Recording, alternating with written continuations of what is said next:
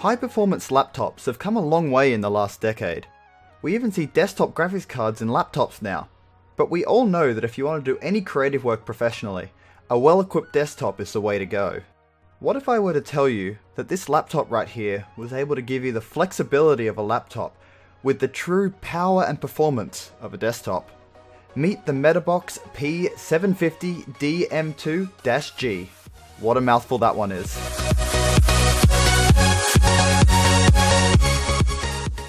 Now, as I said in the intro, this laptop is packing more punch than the desktop I use to make all my videos with. The only area my desktop wins is in the graphics department, which I upgraded recently. Inside the laptop we are running a full desktop i7 7700K processor, overclocked to 4.4 GHz. Yes, you heard me right.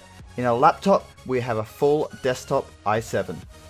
For graphics, we are running a GTX 1060 6GB version coupled with 32GB of 2400 MHz RAM. Storage, we have two M.2 SSDs, both 500 gigs, and a 1TB Samsung Evo 850 series SSD for everything else.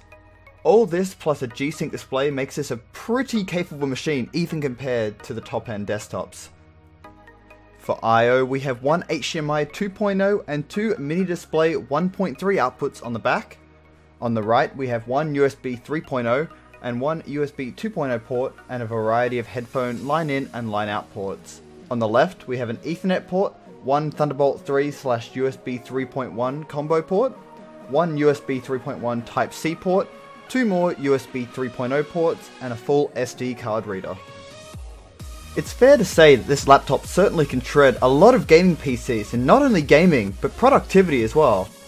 So let's put it through a normal day that I go through in productivity and some light gaming on the side, and pit it up against my Core i7 4770 desktop, which has been my workhorse PC for the last 3 years.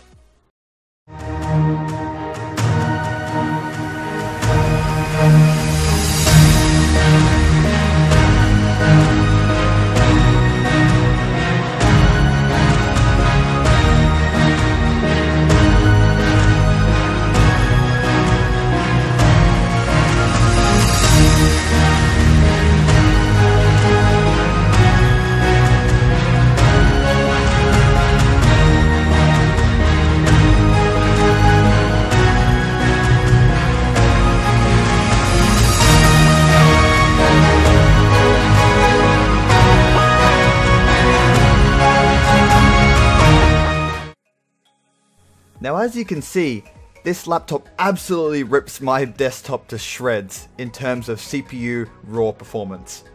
Now, with all good products like this, the price is very high, but it's not as much as you expect for a laptop with as high specs as this. For the configuration I have, you're looking at around 3,400 Australian dollars. But for something like this, I think that's pretty reasonable. As sure, you could build an equivalent machine in a desktop case for far less money, but with a desktop, you can't pick up your work and take it with you, say on a plane, or go and work at a coffee shop, or take it out to your own backyard and work in the sunshine. It's just not very feasible unless you're going to a gaming LAN setup or somewhere that you can really set up a desktop. This is where the appeal is for a special effects artist like myself. Being able to pick up my stuff and take my work wherever I go and still get the same and if not better performance than I would get on my home machine. In fact, I edited this video entirely on this laptop while sitting in a coffee shop. And to me, that is the ultimate freedom as a professional, and what makes this the true travel desktop. Thanks for watching.